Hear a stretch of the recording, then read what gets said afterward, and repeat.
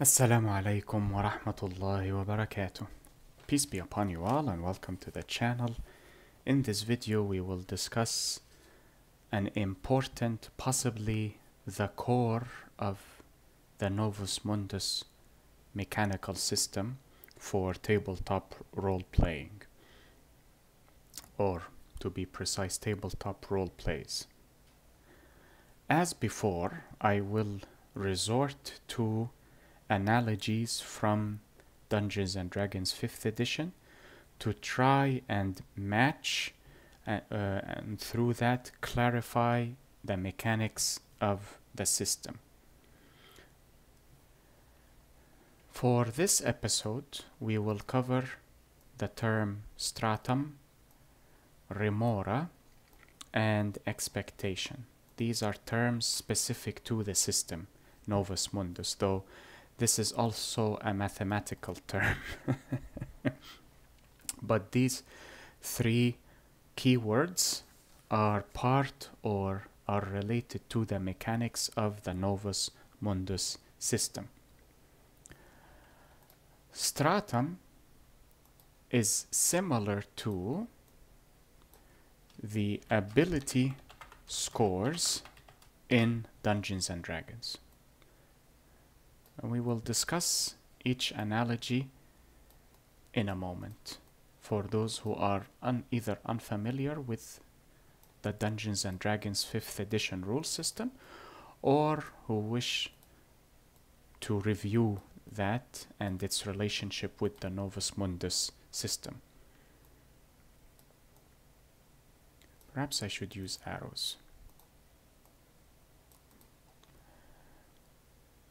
Remoras are difficulty classes, the difficulty class system in Dungeons and Dragons. Difficulty class. Class difficile. Okay. Lastly are expectations, and these are ability score modifiers. Ability score modifiers. Sometimes they are referred to as modifiers without the term ability score. Before I explain what each term means or how each term functions, I will explain these three briefly. In Dungeons and Dragons, and possibly other associated mechanics such as Pathfinder, possibly Cyberpunk, I believe it does not have, obviously it does not have the same ability scores, but I believe it has similar ability scores. In Dungeons and Dragons, we have strength, we have dexterity, abbreviated as dex. This one is abbreviated as strength, or rather str. In programming, str refers to strings. Constitution, or con for convict. Wisdom for whiz. Intelligence for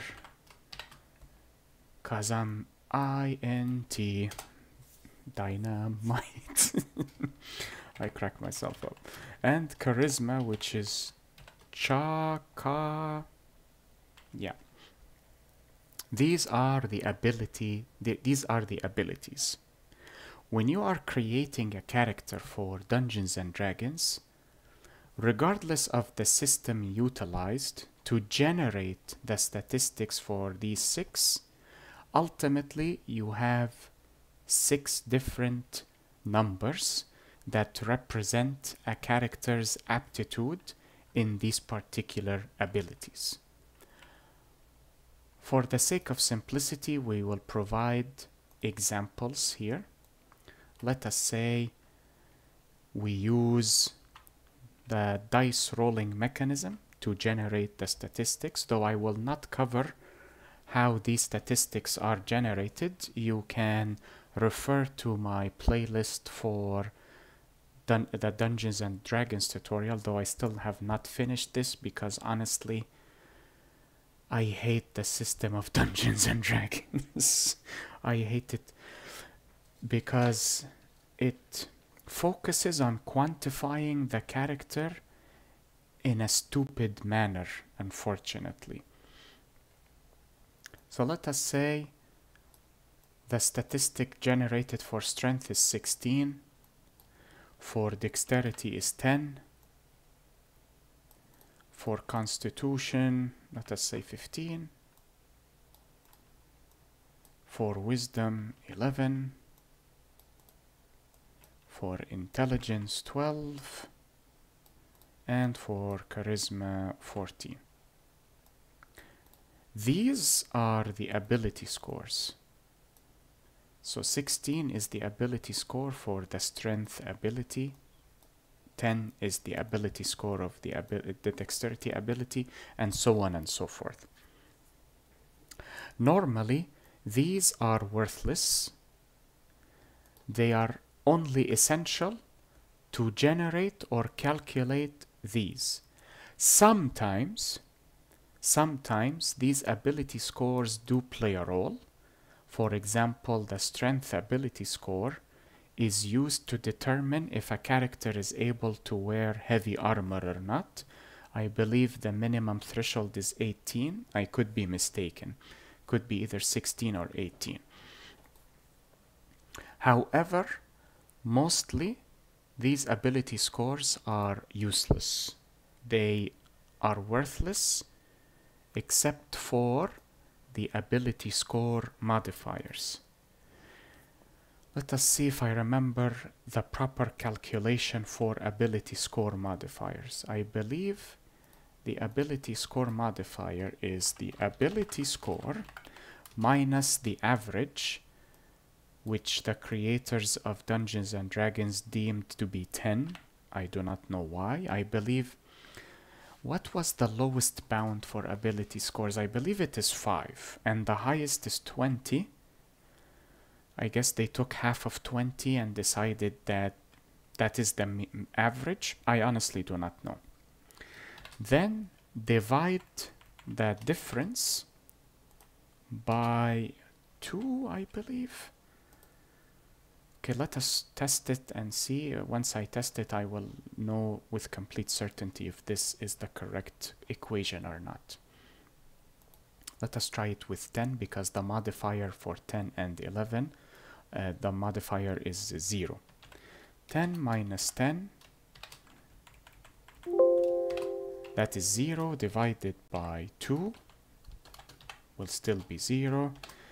11 minus 10 is 1, divided by 2 is 0.5, but decimals or floating points are disallowed in Dungeons and Dragons, and I believe you always round down, so it will also be 0.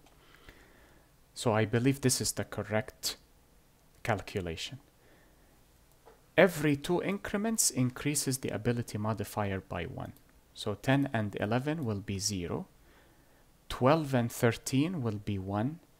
14 and 15 will be 2. 16 and 17 will be 3. 18 and 19 will be 4. And I believe 20 is 5. No, wait. 20 minus 10 is 10. Yeah, it will be 5. Yes. Okay. I will put these here in case I need it for later. So let us write the corresponding ability score modifiers here. I will use this color. 16 will be 6 divided by 2, that is 3. So plus 3. You can have negative ability score modifiers if the ability score is below 10, obviously. So the ability score of 9 yields negative 1, minus 8 yields negative 1 as well, 7 yields negative 2, and so on and so forth until you reach 5, which 5 minus 10 is 5 divided by 2, that's 2.5. You round, so it is negative 3. Okay. Hopefully I have the equation correctly. Hopefully. Okay. So this will be, it increases after the odd number. So when it starts with even, it is a new modifier. So this will be 14 and 15, they will be the same, so these will be plus 2.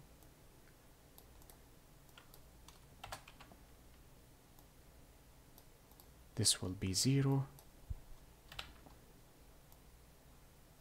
And this will be plus 1. Okay. These are the most important, if not the only important statistic within the game. The ability score modifiers for Dungeons and Dragons and the associated role-playing game mechanics or systems. What are these used for?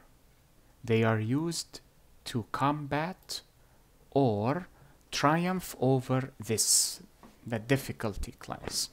Let us cover a simple example for difficulty class and how the ability score modifiers are used to overcome this threshold.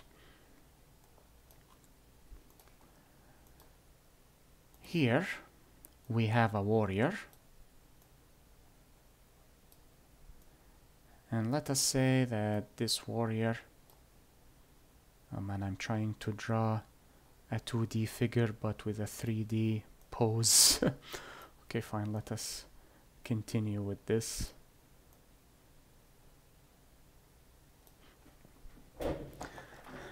Possibly add the chest here like so. There. Maybe I will remove this. And this warrior wishes to jump over or across a gap or a hole in the ground. The warrior simply wishes to jump. He might as well jump.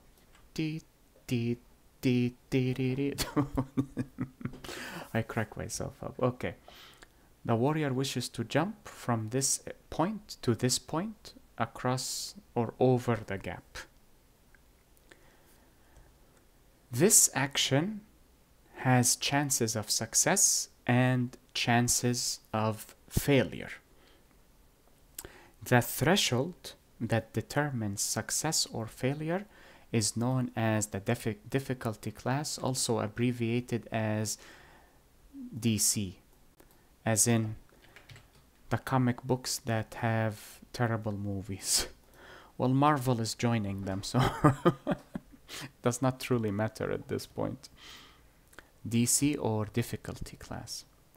This is arbitrarily decided by the host of the game. The higher the number, the more difficult the task is. The smaller the number, the easier the task. So the greater the number, the harder the task. The lower the number, the easier the task is. Let us say that the difficulty class for this action is 11. 11 tends to be rather low within the umbrella of Dungeons and Dragons, so this can be considered an easy task. Though I believe the lowest possible DC according to the official rules is 5. If I recall correctly, I could be mistaken because I honestly do not care. Now, the host in this scenario will ask the player controlling this character to roll for a skill or an ability that is related to jumping. In this scenario, it will be strength or athletics. Some hosts may ask for dexterity or acrobatics. Either way is inconsequential to us, but let us use athletics for this example because I feel it is more appropriate as opposed to acrobatics. Here, the character has +3 for strength, which means that his athletics will also have a +3 modifier unless the character is proficient or expert in athletics, then we add +2 or +4 respectively to the modifier, that is. The player in this scenario will roll a 20-sided die, also called the D20, and then add the modifier to the result of that roll. The modifier for the strength being utilized here is 3 to give a result.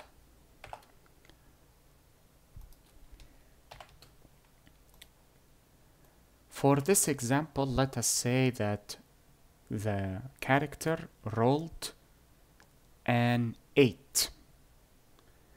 8 plus 3 will yield 11. In Dungeons and Dragons, if the roll is greater than or equal to the DC, the action succeeds. What if the player rolled a 7 instead of an 8? Then the result is 10, which means that the character will fail the action. Then the host narrates the failure. Possibly the character will either trip before jumping or fall into the endless abyss and die, frustrating the player. Why? Because even though he has a good modifier, because the event relies on luck rather than skill, he failed. Do not believe those who who claim that they enjoy dice rolls. They are lying. No one enjoys the dice rolls. They could be hilarious in a moment or two, but not continuously. And that is how these three work in tandem. Now let us see these three now. We have seen their analogies and how they function. Let us see how these three function now. Do I have room? I will need to delete. Delete these. Bye bye baby balloon. And delete this. And delete this. We covered the pillars or the different abilities that comprise a character or behave as a pillar for character creation. We still have not covered skills for the Novus Mundus system. That will be for a later video, bi'idhnillah and God willing. Each skill will have its own stratum, remora, and expectations. How so? We will use the skills from Dungeons and Dragons for this example. One of the skills in Dungeons and Dragons within the ability of dexterity is known as acrobatics. As the name implies, it governs actions related to gymnastics.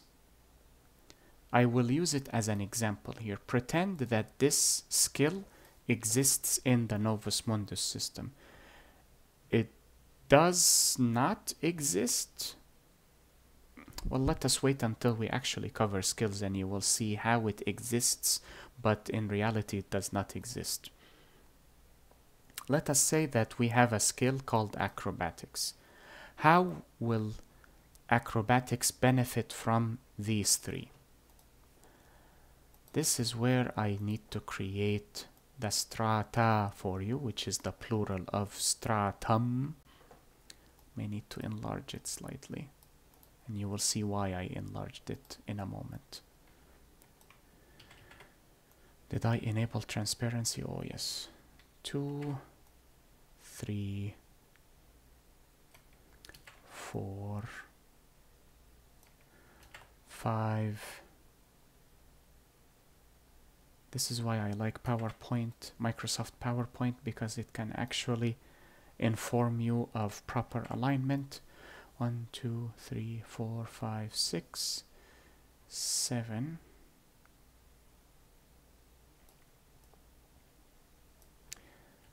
8. We'll pull this slightly to the left.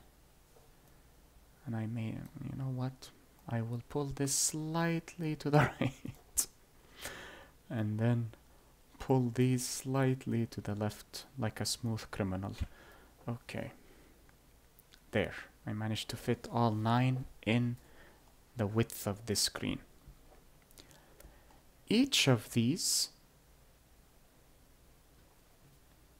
are known as stratum for the singular, strata for the plural. I will label it here. Let us use this color. Stratum. Probably need to reduce the font. 14. Will that fit? 12. You will see why I needed to shorten the word or shrink the word. Each one of these is called a stratum.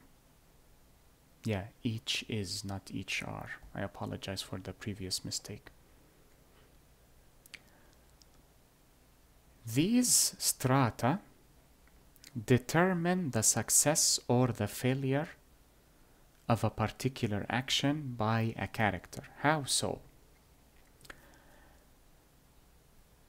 You can think of this or these as experience bars, similar to what you see in video games. This indicates that the character is experienced in a particular skill, which is acrobatics in this example, and this one indicates that the character is well experienced in the particular skill, which is acrobatics in this example. The character levels up each stratum every time the skill is used. If the character keeps practicing their acrobatics, their stratum will increase. They will gain the experience points. Then once they reach a certain threshold, they level up to the following stratum. And they keep leveling up until they reach the maximum level, which is 9 in this scenario. How do these strata determine the success or the failure of a particular action? Firstly, before I continue, I need to label these. So this will be stratum 1. You will see why I need to label them in a moment. Stratum 1, stratum 2, stratum 3. I will edit the numbers shortly. 4, 5, 6, 7. Wait, what? 1, 2, 3, 4, 5, 6, 7, 8, 9. I probably counted from here instead of here. Then I will remove these. Probably should have copied the word stratum by itself. And then right here. 2, 3, 4, 5, 6, 7, 8 and 9.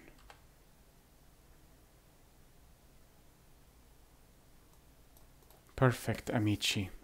Oh yeah, Amici's an inside joke for an event that took place in the past. That is a tale for another time. Okay. Where is the determinant of success or failure? In Stratum 1, the chances of a character succeeding in the respective skill lies within a range. What is the range of success, or the range of success in terms of probability for Stratum 1? That would be 1 to 10%. The chances of succeeding lie between 1 and 10, lower bound and upper bound. Once the character levels up to Stratum 2, the chances of succeeding in a particular action increase from 1 to 10 to become 11 and 20%. Once the character fully levels this stratum, the chances of succeeding in acrobatics increases even further from 21 to 30, and they keep increasing by 10, 31 to 40, 41 to 50, 51 to 60, 61 to 70, 71 to 80, and finally 81 to 90. As you can see, there are discrete values. The data cannot be truly considered continuous because it does not factor in floating numbers. But if you ignore floating numbers, then it can be considered continuous. Now, if the character is at Stratum 9, the chances of succeeding at a particular action become 81 to 91.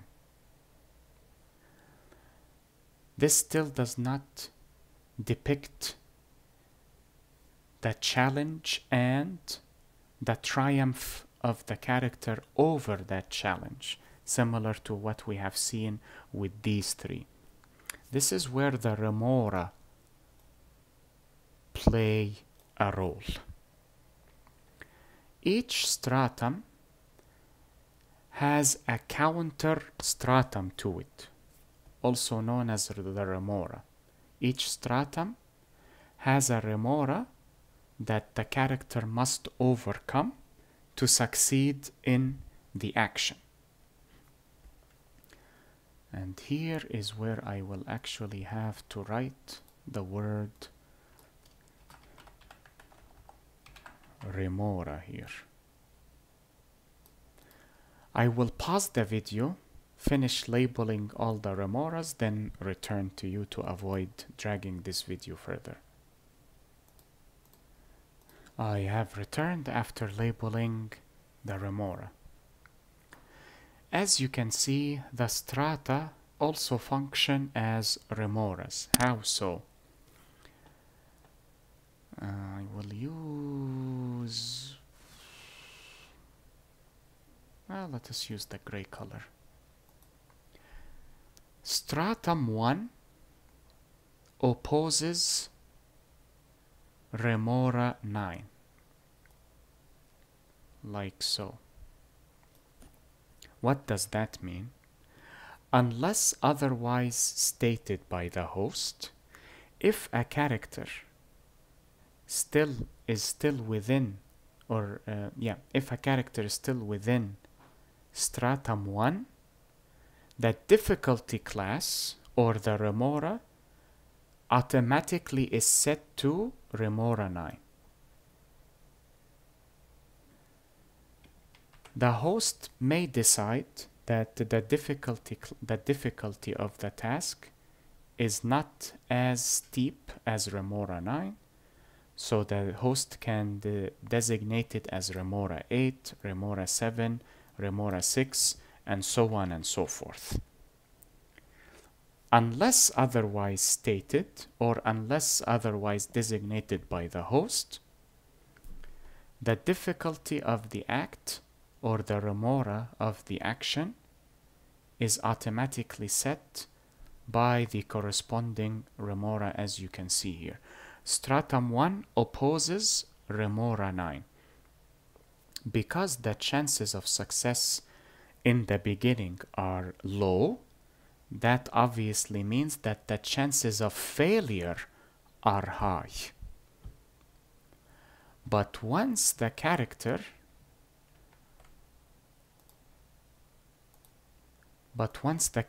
becomes more experienced with a skill, the chances of success increase and the chances for failure decrease. Stratum 2 opposes Remora 8. Stratum 3 opposes Remora 7. Stratum 4 opposes Remora 6. Stratum 5 is recursive. It opposes Remora 5. It opposes itself. You may be wondering, where is the section related to? Oh, this should be 90, not 91. I apologize. Where is the section related to 91 to 100?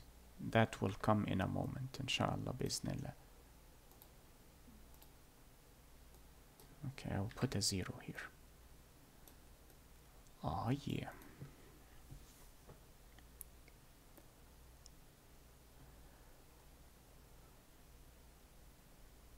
How would a stratum combat a remora? Let us check an example similar to, or let us use the same example where a character wishes to jump over a hole. So let us use the same example from before.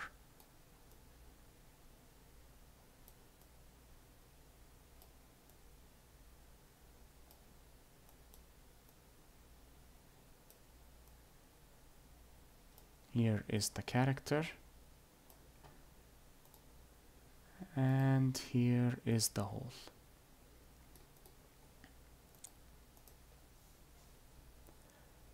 Now,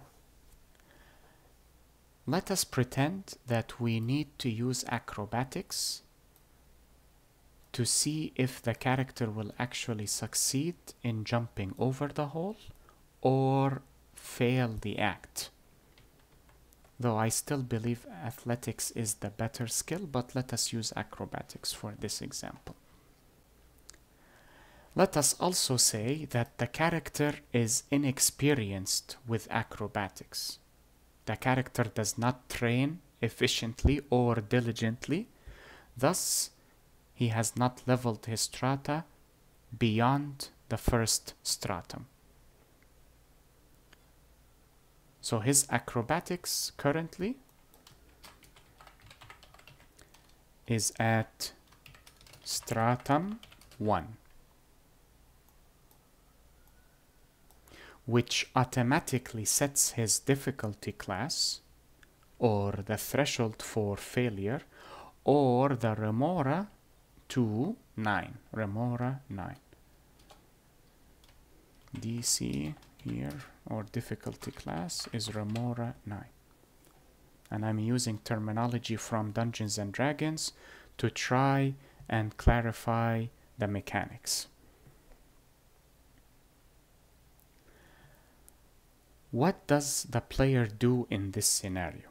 Instead of rolling a d20, the player rolls a probability die, also known as a percentile die, also known as a 100-sided die, colloquially referred to as D100. it has 100 sides, and since this is probability, the D100 was chosen by the creator for this scenario. The result of the roll, and by the way, this, if you do not wish to purchase it from stores, because the commonly present one is the D6 or the 6-sided die, you can use a roller online. If you type on Google dice roller, it will allow you to set the number of sides and it will roll for you randomly. I should say pseudo randomly, because randomness does not truly exist. Even in software development, you do not truly randomize a number. You use a particular equation to generate a randomized number, and since you are using an equation, it is not truly random. So how would a character overcome this task? The character needs to roll within this range between 81 and 90 or above 90 to actually, the character needs to roll above 90 to succeed, since 81 to 90 is the range of failure, and below 81 is automatic failure, obviously. So the chances of sorry, hold on, let me confirm with the creator and I will be right back. Okay, I confirmed with the creator. You need to roll above the upper bound. There will be cases where you are required to roll above the lower bound, but that requires specialized circumstances which will be discussed later on, bi'idhnillah, and God willing. For now, know that your cutoff point must be the upper bound. So the D100 must be either 90 or higher. If the number is satisfies these criteria, then the action succeeds. But if the number is below these criteria, the action fails. Obviously, there will still be the element of luck, though luck truly does not exist. There is only fate. But to simulate fate, that is the purpose of this percentile die. However, as you can see here, the chances of failure depend on the character's tardiness. If the character is diligent and increases or levels up the skill, then the chances of failure will decrease. If, for example, the character has attained Stratum 9, the character needs only to roll above 10 to pass the action. You may argue that the player may roll, for example, 2 in a D100, which is common, it does happen. So how does experience play a role now if a player rolls a 2? That is where expectations play a role. Each stratum harbors expectations. Depending on your experience, the more experienced your character is, the higher the expectation. Let us take a look at the distribution of expectations. I will use this color. At Stratum 1, your expectation is -8.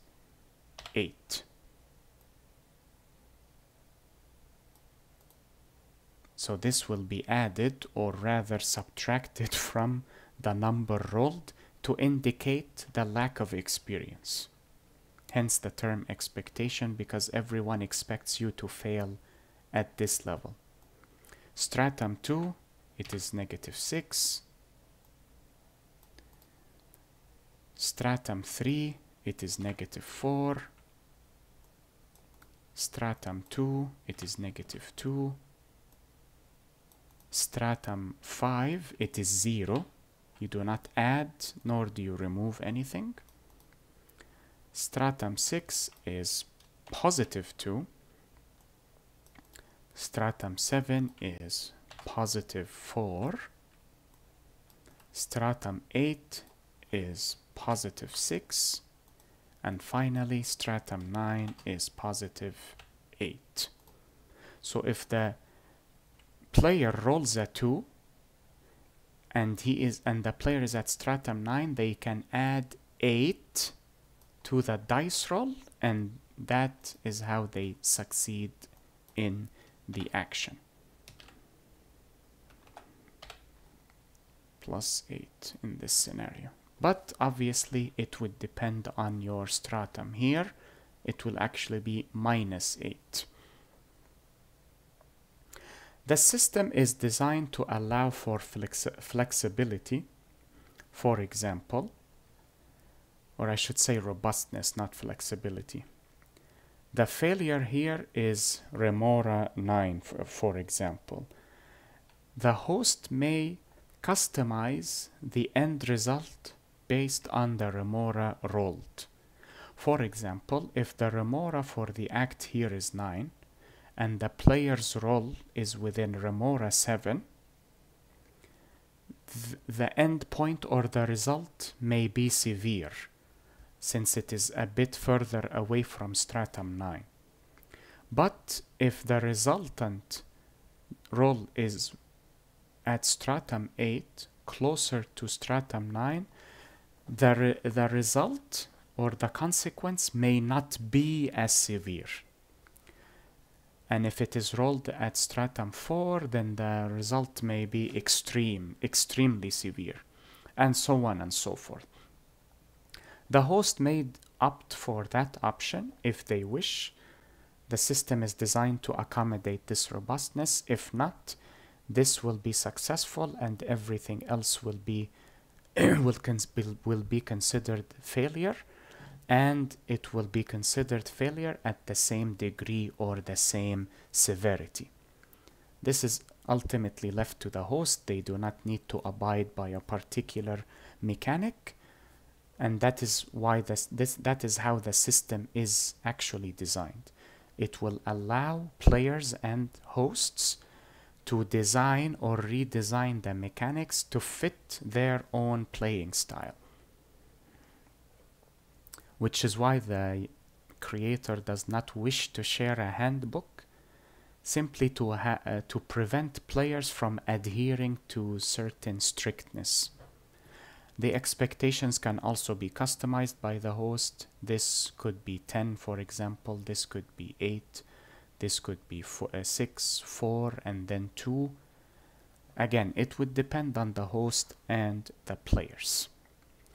The reason I would like for you to adhere to the upper bound threshold would be revealed once we discuss when you can actually roll above the lower bound.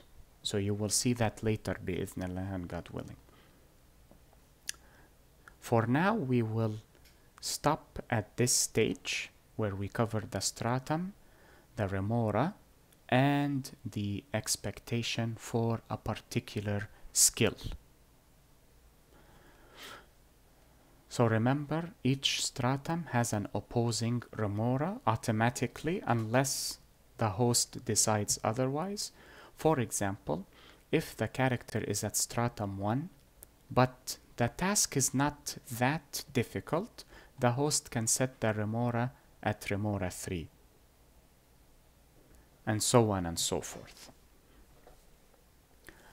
In the next episode, bi'idhnillah and God willing, we will see the different skills available to each pillar. Some pillars have only one skill, only a single skill. Some have multiple skills. Some skills do not even require the usage of expectation, as in you would not be expected to roll for a particular action to see if you will pass it or not. Some will require it. Some are customizable. You can either apply the expectation or you may not need to apply it. It depends on your vision. Then you may ask, what is the point of having a skill if the expectations will not be applied? Because skills have certain traits or feats that are unlocked when a certain stratum is reached.